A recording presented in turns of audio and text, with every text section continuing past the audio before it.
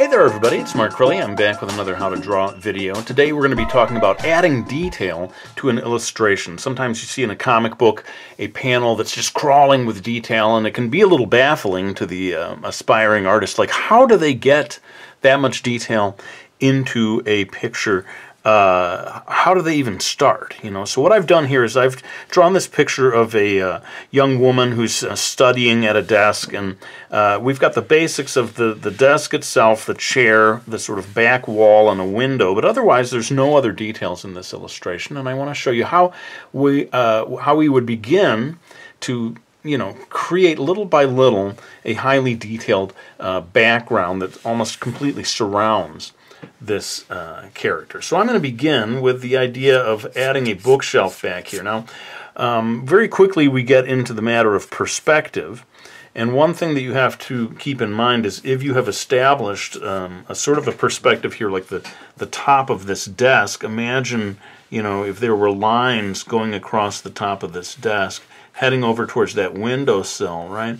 All of this is sort of giving you a sense of perspective. Now, I'm not going to talk about, perspective a whole lot in this video. It's not the main topic, but unfortunately, you kind of have to have some idea of how perspective works, so that if I draw, let's say this is a bookshelf back here, and that these things are sort of parallel to one another, then I can't have the top of this bookshelf go back like that, right? Because this line is not at the same angle as this line.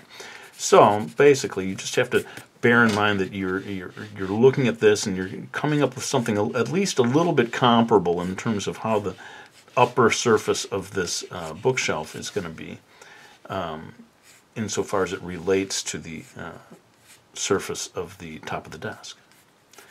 Now, basically, my approach in adding detail is to start with the largest forms and then gradually work my way towards the tiny, creepy, crawly details. So let's say that I've gotten a start on this bookshelf. I can go ahead and continue to add a little bit of the structure in terms of, say, there's the highest visible shelf would be right here.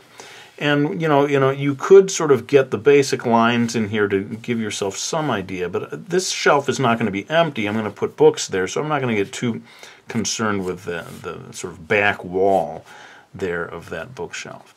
I can't do this entire video real time. Never fear, we're going to keep it moving, but I want to give you some sense of, let's say that there's a desk lamp.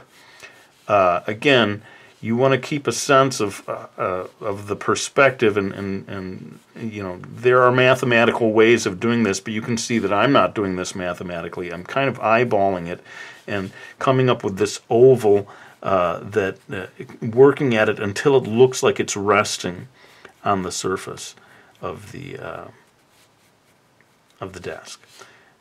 Really just kind of winging it a little bit, and I think depending on how obsessed you are with perspective, you can kind of get away with winging it to a large degree. Now I'm going to create one of these almost like Pixar style desk lamps. I'm going to not do the entire thing right now. I'm just going to kind of get the basics of it in place. But already we're going to come into one thing that I like to do when I'm adding detail, and that is to have things overlap. So let's say this is the top of the desk lamp. I'm having it deliberately cut in front of this chair. And you're going to see this a lot over the course of this illustration, that my goal to make something look three-dimensional, to make her look like she's surrounded by objects and so forth. One of the tricks is to have objects overlap one another, pop in front of other things behind it. And the more of that, within reason, the more of that you have, the more convincing. So I'm going to erase away the top of the chair there.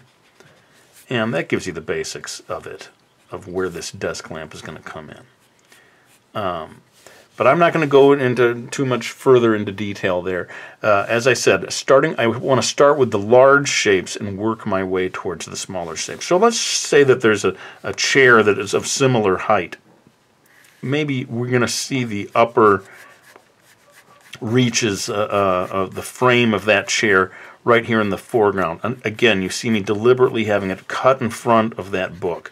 And you might say, well, that's a shame. You're erasing away part of the drawing you did, but it's worth it in the end, the effect of three-dimensionality that comes with one object popping in front of the other. And I'm going to go ahead and, to make them sort of matching chairs, do a similar sort of thing as I had done over here.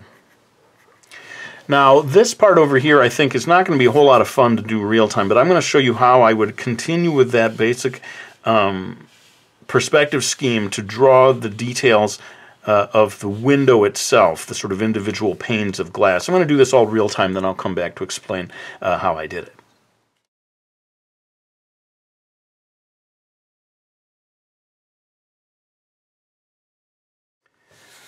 Okay, so, basically what I did there is I continued looking at this perspective that was started by the surface of the desk, and you're kind of having the lines fan out a little bit so that this angle is not quite as sharp as this angle is down here. Again, kind of winging it, eyeballing it as I go along. Now it's time to maybe start to think about some objects that might be within view, and I thought, how about a potted plant that I can just pop in here. Again, you see me, I'm not going for details at this stage. I'm going for real sort of basic forms. And, a potted plant is simple enough. But again, you have to sort of think about the perspective. It's interesting how much of this keeps coming back to perspective. That down here at the bottom, we see a fairly wide oval. As you get higher in space, it becomes narrower until, hypothetically, as you went up, you would begin to see the underside of things rather than the upper surface. And I guess I'm realizing as I talk about this, you can't get out of the fact that perspective is a crucial part of drawing environments. And so what I'll do is I'll link to, I have a whole playlist, I'm pretty sure now, of perspective videos that give you the basics of how to draw things in perspective. As far as like putting something on the wall, let's say that this is where we sort of map out where the leaves are going to be in a real general way. Let's go ahead and have, how about a calendar, a wall calendar hanging behind her. And again, you see me deliberately putting it behind the lamp and allowing it to be partially hidden from view. But again, staying away from the details at this stage, just sort of mapping out where different things are going to go. How about a curtain over here? And again, even after having gone to the trouble of drawing that, the side of the window, I'm probably, for the sake of realism, going to have this curtain pretty much obliterate that line coming in front of it. So yeah, that's the basic, you start with the large forms, you hold off on any tiny little details until later on in the process. And you can see me sort of trying to fill in dead space in the illustration. One thing I always like to do is to sneak in a little plushie of Totoro. That's almost like a tradition of mine. And you can see it in a lot of my comics. Not always a plushie, but some sort of Totoro figure. And again, I'm not going to get too much into the details, just sort of get the basics of it and save the little tiny line work until later. But as you go, and once you've established these big forms, you can start to get a little more into, say, drawing the spines of a row of books. And I'm going to just put a whole bunch of parallel lines. Maybe she's got like a set of all of the same book right here, let's say. And so they're all exactly the same height. But again, this line here is telling me in a general way the direction for the lines at the tops of those books. And I always find when I'm drawing backgrounds and stuff like this that I'm constantly checking the perspective. Coming back and saying, oh, does this line sort of agree with the other line that's been established? It's very easy to go astray, and the casual viewer can somehow, even without knowing the rules of perspective, they can see when something is off. Now, how about if we get a little more stuff on top of the desk here? And keeping with my idea of one thing popping in front of another, let's say she has a carry-out cup of coffee here. I'm going to put it in front of her arm rather than having it isolated.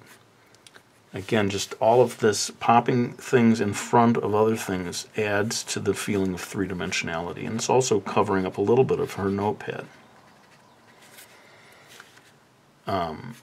And you might sometimes think, well, why are you drawing these foreground objects after you've drawn the background object? Wouldn't it be easier to start the other way around? Well, I find that you got to start with the larger, most important parts of the drawing, which for me is the figure, the table, all of this stuff. And sadly, it just, as you add more details, involves erasing away.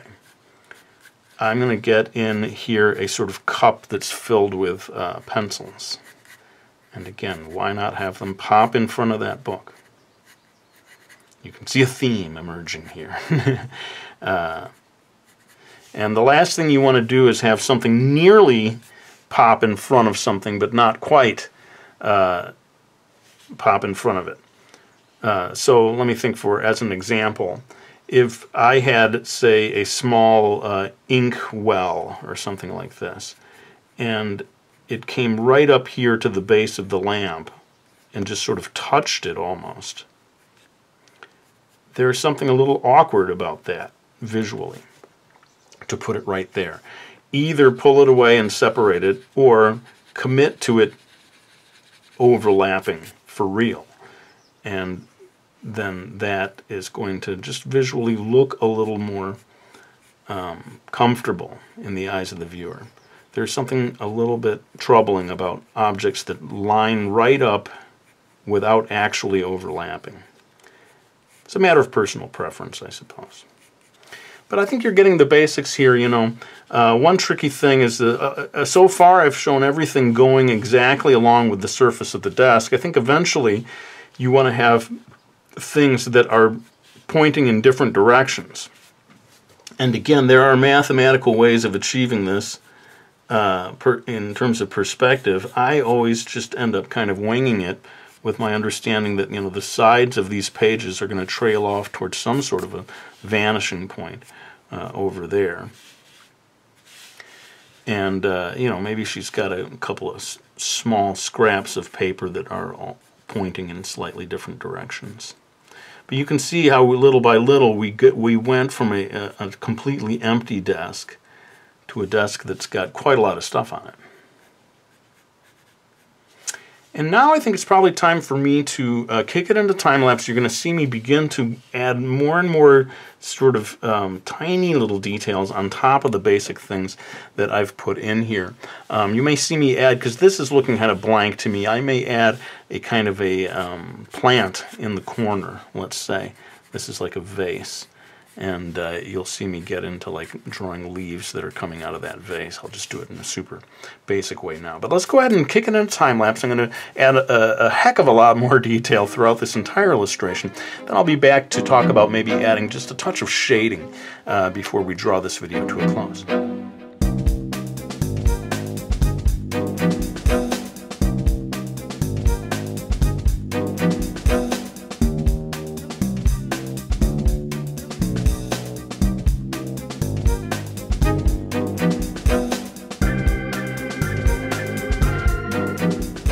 Alright, well, you can see it's almost kind of crawling with detail. I may have gone too far, frankly. But I thought I'd say just a little bit about adding shade. You know, this is not really a video about light and shadow, but it's worth saying that, you know, a drawing that has loads of detail can become a little bit overwhelming almost to the viewer, and figuring out your light source and adding shading can really help a lot in terms of allowing the person looking at the illustration to understand what it is they're looking at. So you can see me beginning to, you know, figure light is coming in through the window here. Let's go ahead and figure out where the shade, what areas are going to fall into shade.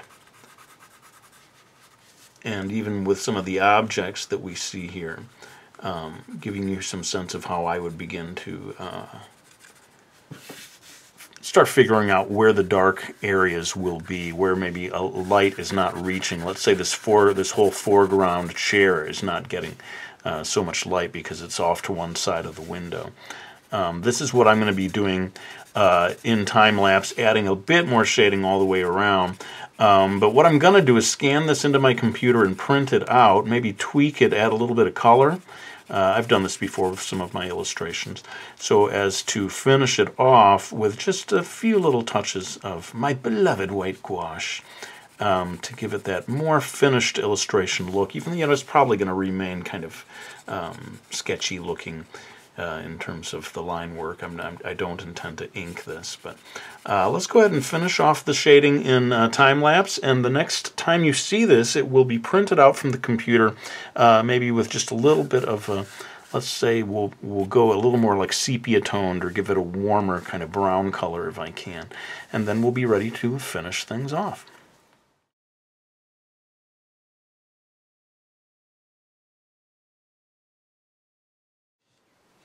Alright, so I finished the drawing. I scanned it into my computer, and ta-da! This is what it looks like when it gets printed out. And because I've sort of heightened the contrast, actually made it a touch darker, that is going to help when I take out my beloved white gouache and add a few highlights. And of course, this is yet another thing that will probably have to be done mostly in time-lapse, but I always like to do this as sort of a final touch. And you know, the truth is, I feel like with a lot of different illustrating methods, the white highlights are maybe the last thing that you add. It's sort of natural for that to come in near the end of the process. So I like for you to see how that works, and I hope that you found this useful. If you did, please let me know, because I could certainly do more videos on topics like this. It is, you know, I love when I can sort of take the mystery out of something, and when you look at an insanely detailed illustration, you just might think, how do they do it? I don't get it. It seems like magic or something. But hopefully with a video like this, you begin to, you know, unlock the secrets of where the starting point is and how you get, you know, what the journey is towards that end point. In any case, I'll go ahead and finish up with my highlights in time-lapse, and then we'll be back with a few final words.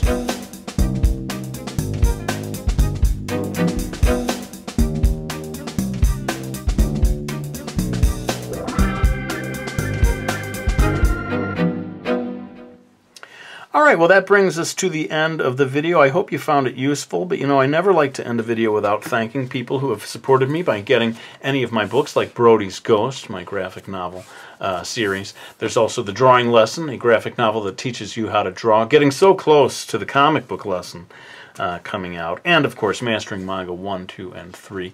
Super, super appreciative of anyone who supports me that way. But let's go ahead and lay down this pencil. I want to thank you all for watching this video. I really hope you enjoyed it. And I'll be back with another one real soon.